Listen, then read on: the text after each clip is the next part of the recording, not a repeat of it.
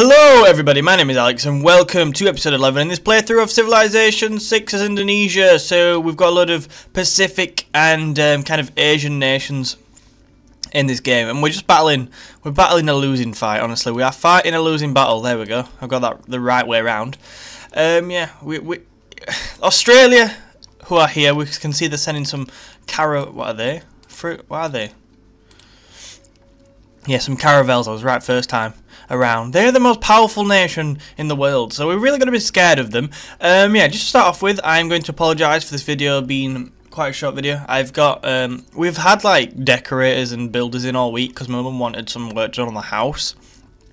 So, although I was off uni all week, I had deadlines, I had all sorts, so recording's been a pain in the backside. Finding time to record has been an absolute nightmare. So that's just why this episode's a bit short. Next week, normal service will be resumed. I'll be uploading a lot more videos. Hoping to get 4 out, so 2 Civilization, as usual. Excuse me, a bit longer and some other stuff.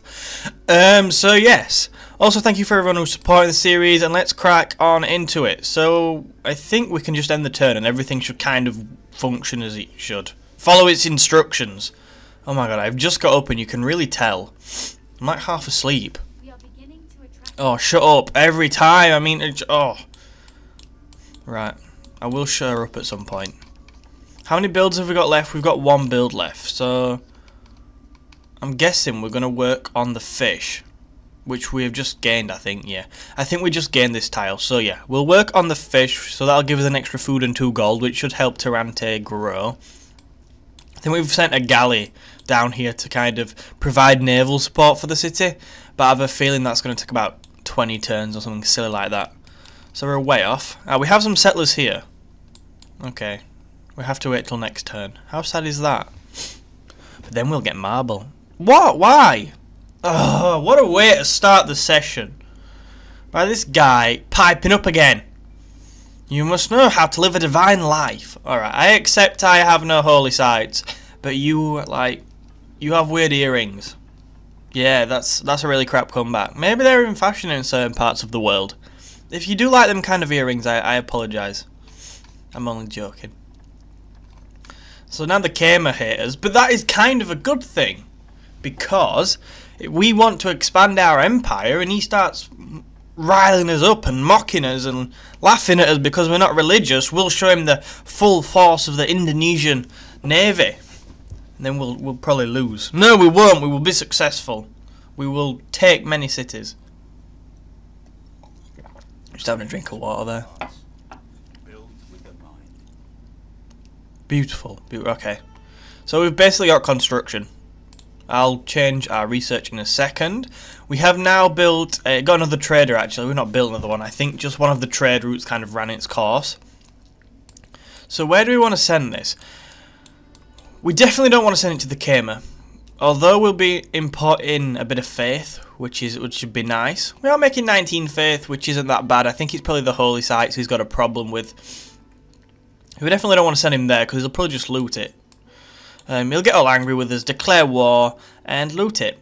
So our other options are we could possibly send it down to these islands, help them grow, get them to feed off each other, but I think they're doing okay at the moment. I don't think we particularly need trade routes to boost growth. Maybe we will in the future. But what I really want is money.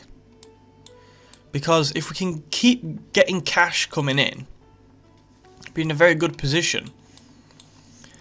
Now, so that leaves either Preslav, the new city-state, which has a mission to trigger an inspiration for merchant. I think we've already got that, so that won't be happening. We can send it to Preslav. They give them the same bonuses. Nice. So Preslav and Hong Kong give us the same bonuses. And they're both kind of in range of what we can defend. This is kind of our area of influence, or shall become our area of influence, until Gandhi and his elephant settle a city somewhere around here. But until that point, this is definitely our area of influence, so I don't think it really matters. I think we'll go Preslav, because it should probably be easy to defend. Yeah.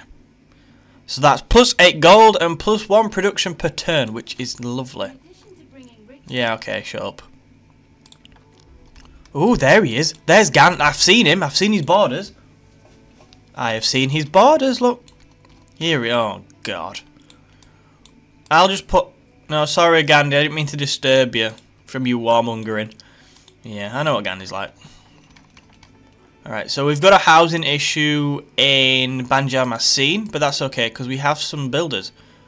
So you head over here. Can we build a kampung anywhere to kind of boost housing? Oh, look, we can, yeah. Yeah, we can. We should be able to do that. So we'll get them moving over there and have another look at in a couple of turns. Research-wise, what do we want? So castles have a eureka of a government with 6 policy slots, but I don't think that's going to happen. I don't think that's going to happen for us for a while for us. We'll have a look when we complete the next civic how far we're off. It's only saving us 3 turns because we're actually making an okay amount of science right now. I might just go apprenticeship and get it out of the way. It's been on there a while. Yeah, I think we'll go for apprenticeship and then we can try and work on getting some more of these eurekas. We have got 2 universities. Oh no, we haven't, have we? We got that from the great scientist, but we have got the eureka for printing, so that'll probably be next. I'm trying to maximise it just because Australia is that far ahead. We're really going to have to try and maximise our eurekas. Oh, cool. That's nice. I think we just got the eureka for that, which is pretty sweet. I imagine that's because we're researching it. It gave us that one. But you know what? I'm not going to turn my nose up at some eurekas, am I? Save us a couple of turns. Yep. Alright. So, oh, that's okay, because if you think about it, we'll grow there, and then we can build the kampung there next turn. So that's fine. I think it actually says growing next turn as well, the border. Yeah. Good stuff. We've got the eureka from that village, and next turn we can settle the settlers. We also need to keep thinking about building more settlers. I'm settlers crazy. Usually I'd probably tend to go for a kind of high, not wide nation, but Indonesia just seems to play with all the sea resources and all the bonuses you get from there. It just seems to encourage you to found an absolute ton of cities. Right, you can sleep there for a turn and we'll assess the situation next turn. And we'll keep moving forward. I'm so thirsty, it is unreal. I've got to go to work in a couple of hours as well. So I'm a bit gutted about that, because I really can't be bothered. Alright, so, oh yes, we had some other settlers. It's been a while this, it's been a while I tell you. A couple of days and I forgot everything. So we have some settlers here, and I think we were going to find a city here because of the sugar. And we want the sugar resource because obviously it gives us more amenities. So, where would the best position be? Because we can make use of both these islands, I think. Obviously if we found it there, we can make use of them all. It's just positioning it right to get maximum use of the sea resources. There seems to be more sea resources to the south than the north. But, okay, we get whale there, but I think we've already got whales. I'm pretty sure we've already got... Oh, look, and even if we've not... No, we can't reach that. You know what, I am like 100% sure we've got whales. I think, yeah, there we go. It was one of the first amenities we actually got. So I'm more interested in making this a pretty powerful city than getting whales again. So where should we put it? Obviously if we put it on this island, we will be able to get the whale resource, and we can actually build kampungs around that. And say if we put it there, we could also get crabs, build kampungs. Hang on, 1, 2, oh no, we can't. Hang on, I'm confusing myself. I'm not even thinking about the best kind of city location. I'm thinking about where can we get as many resources as possible. 2, 3, 1. So 1, 2, 3. I think we'll put it on here. We've also got the rice, which will be a nice bonus for growth. Yeah, okay, we'll put it there. Yeah. I've made a decision now, and next term we shall settle on these lands. Okie dokie. You might as well go down and have a look at what India's got, really. Have they got anything we'd like, perhaps? Anything we'd like to get our little hands on? God, there's sugar everywhere. Sugar, sugar, sugar. Right, yeah. Well, you need to really skip turn, don't you? Because you're just guarding the settlers. Again. Okay. I think we're progressing okay in this episode. This is when Australia declares war on us, isn't it? Oh, the Khmer do. I think 10 turns and we could really be in trouble with them. So, the fact we're building our navy up right now could prove quite useful. I just want to crush them. I've not liked them from the start, to be honest. Even when he pretended to be our friend, I was like, no thanks. No thanks, mate. Don't like you. Yeah, you get on the island. Next turn, we shall found our city. Now, where the hell do we put this? I want the marble. I've turned the chuffing yield icons off, haven't I? I forgot about that. I want... So whatever tile we settle on, I think gives us a couple of production and a couple of growth, from what I can gather. So it's, but obviously this is next to a river, and cities next to a river tend to be quite good. They tend, because obviously you've got the growth of the river, it works out marvellously. We shouldn't have too many problems with sea adjacency bonuses. But obviously the mountain will be good for kind of adjacency bonuses as well. So many questions, so many things to think about. City placing, not my speciality, got to admit. Look at all this land, there's tons of land. Okay, I like it being next to a river, but I think being Indonesia, we've got a couple of sea resources here which we can definitely build kampungs on and around. I don't think we particularly need to be next to the river, and I'd like the production that this tile will give us. Obviously we'll get some production from there, but we can get good production and good growth straight away. Marble gives you culture as well, yay. I think I'll put it there. If that's a mistake, please do let me know in the comments. Do need to learn from these kind of things. Yeah. Yes! Okay, so we have founded Makassar. We've also left another tile free for kind of getting adjacency bonuses off the mountain. But we'll come back to that tile in a second, I think. Oh, we're coming back to it now. Okay. John Curtin's built the chicken chuffing hell. I said chicken. What the f... Right, forget about that. Alright, we have another trade route. Because we have built a harbour here. Nice. Now we just have problems with housing, but we're sending them builders across, which should help out with that. I'm not going to build settlers because it's going to take forever. Okay, I think we're going to focus on you, keeping you growing. Could build a lighthouse. Extra growth, extra housing, extra gold, and Great Admiral points. I think a Great Admiral could be quite good for us in this game. I think we will get one at some point, almost certainly.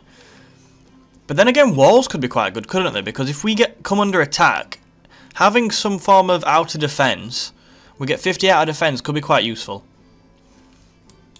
And I know there is definitely a threat from this side, and that's probably our soft underbelly. This kind of people coming from the east. I think I will build ancient walls, actually, definitely. Yeah. Yeah. Build ancient walls, then move on to different things.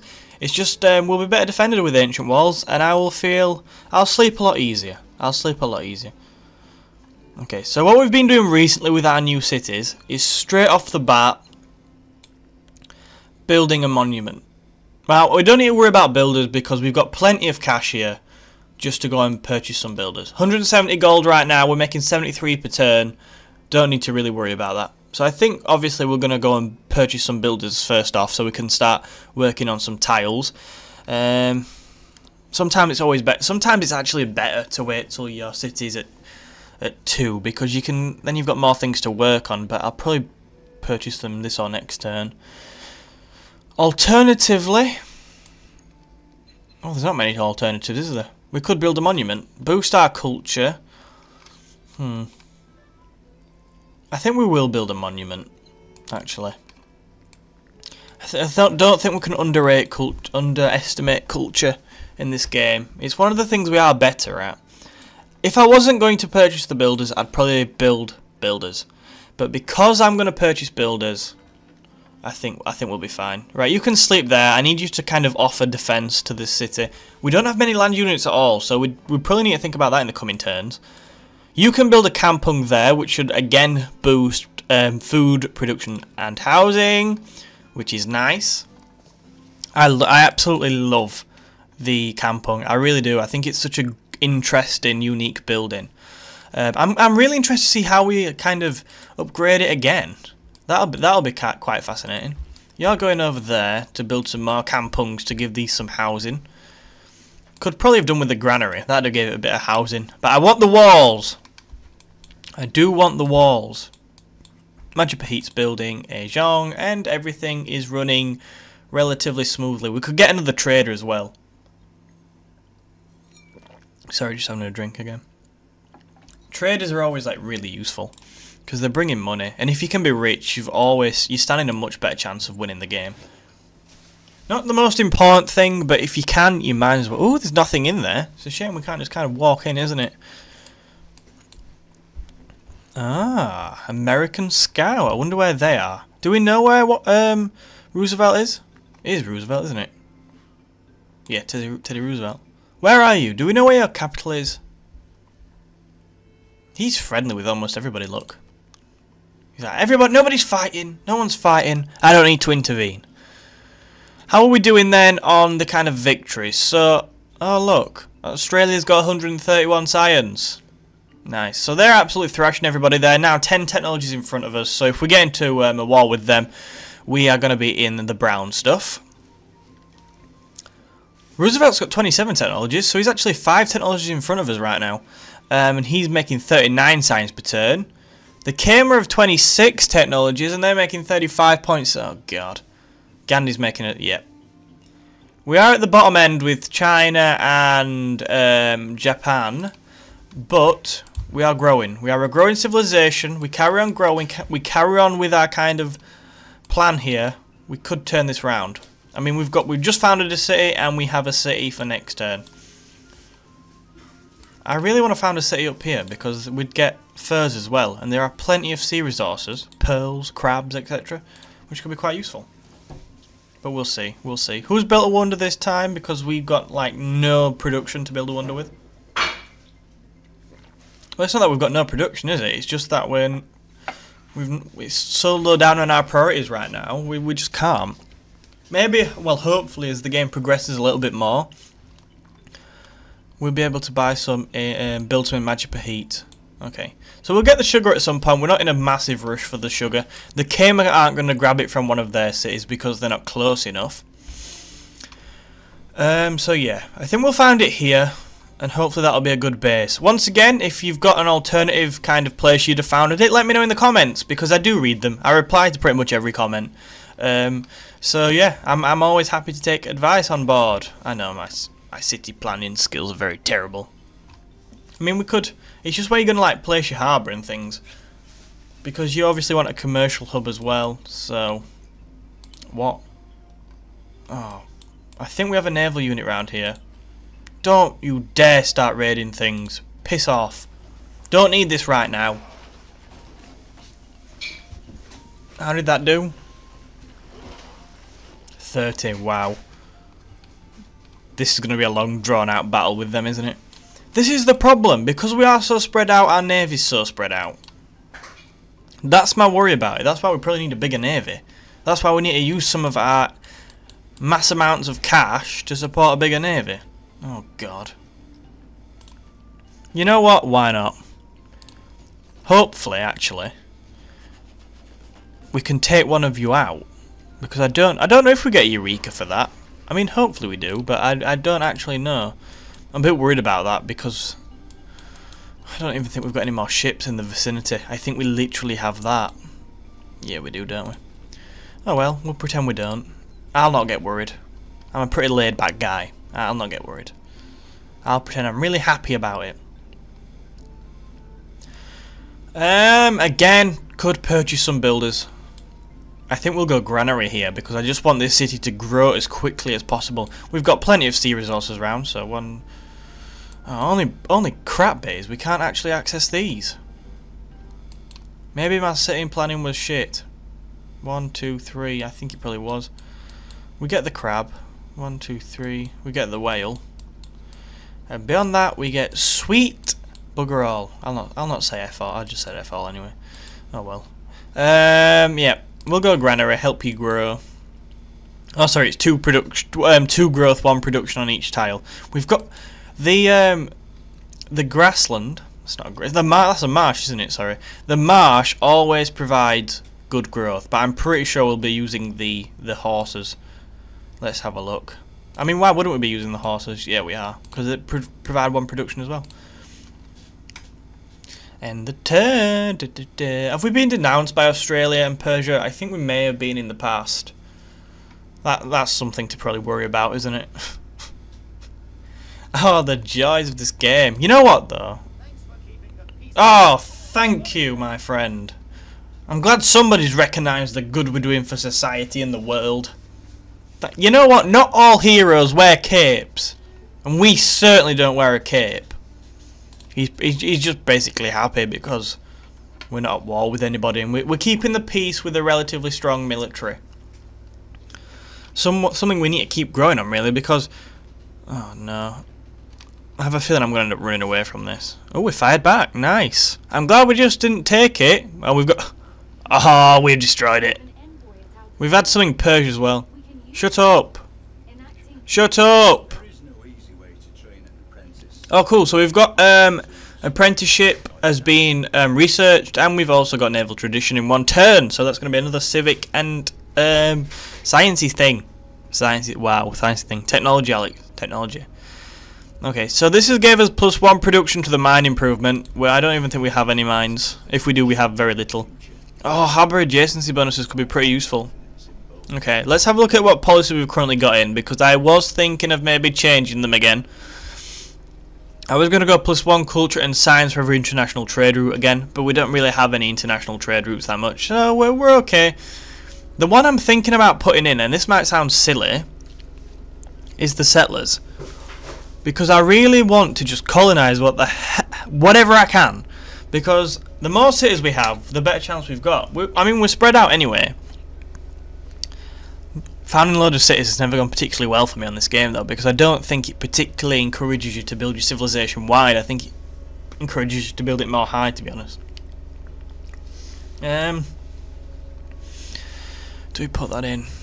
Do we put that in? We're not building any at the moment.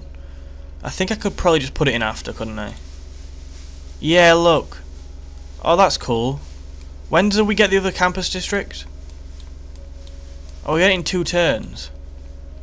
Damn, we could get Eurekas for both, but they're both pretty kind of short ones anyway. You know what? We'll go recorded history, because then when we get the campus in 2 turns, it'll finish it off, so it'll only take 2 turns to research. And that, oh god, Jambi needs some housing. Okay, well, we can sort that out in a second with kampungs and stuff. Yeah, so that'll only really take 2 turns, because we'll get our 2nd campus district then. And after that, we'll probably consider putting the settlers one back in. I think that's a good idea. Instead of kind of having the settlers one in now, the settlers policy in now, kind of wasting the slot for a couple of turns, because where are he going to build these settlers? Nowhere. No one can build these settlers right now. 2-man could, but it'll take ages. Finish them off! Hate barbarians with a passion. I really have to admit I do. I don't think we'll get Eureka for that. No, we don't. Oh well. Hang on, let me just make sure that this is kind of going to be a kampung for Banjarmasin. We're probably going to need the chuffing builder to repair all the damage this does. Yeah, managed citizens. Okay, yeah, it definitely is. It definitely is. There we go. Another kampung for you. Kampungs all around. They're like colonising everywhere. That is quite a good city. I like the fact he's built the holy site there already. But I think he has been there a while. Oh no, I don't actually, because he's chuffing blocked my path. The bell end. Oh. Can we not be friends again? Do I have to go? I'm gonna have to go all the way around. That is ridiculous. Look at them, Persia and chuffing Khmer bordering each other. Makes me feel sick. We can't go in his borders. Be a declaration of what? You know what? I'm going to keep that there. I'm going to keep that there until either our relations improve so I can move it through, or that he declares war on us, because I don't like him. We'll get closer this time. I don't like him. And if he declares war on us, we're in a pretty good position to kind of disrupt him by having that Zhong there. So, you know what? I don't care if he's not going to allow us to move through his borders. I'm going to destroy him. Okay, so I'm going to have to end the episode here because my mum and dad have just got back and I need to get ready for work. So thank you very much for watching. And I will see you next time.